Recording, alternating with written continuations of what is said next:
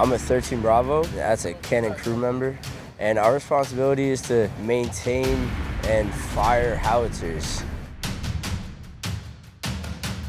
We are the king of the battle. We support all the infantry. We are definitely the most mobile artillery out of anything. We're the big guns, honestly. Like, you call us out to fight, and we're gonna have your back. Every MLS is important, but we do some damage. So that is the importance of being a 13 Bravo and being in field artillery.